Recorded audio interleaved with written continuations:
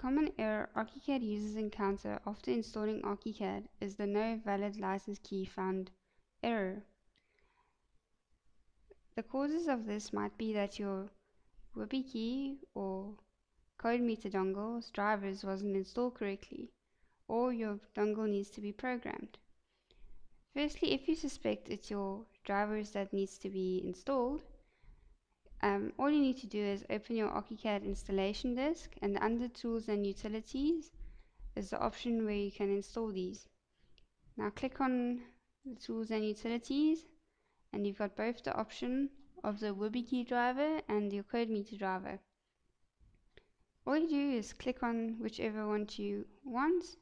It'll extract it, and it'll open a pop-up prompt menu where you just click next until you say install.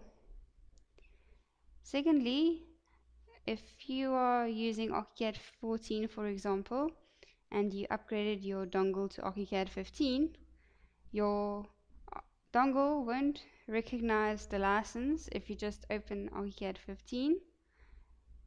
So you have to go to upgrade.graphisoft.com, click on Wibu-key or code meter.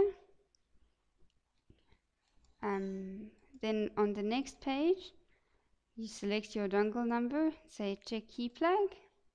Currently my key plug is empty, but yours should say, if you're using ArchiCAD 14, it should say ArchiCAD 14. And right here at the bottom, there would be an option that says program dongle.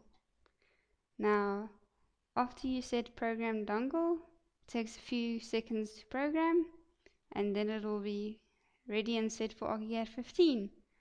And these are the quick, easy steps you follow to get rid of the no valid license key found error.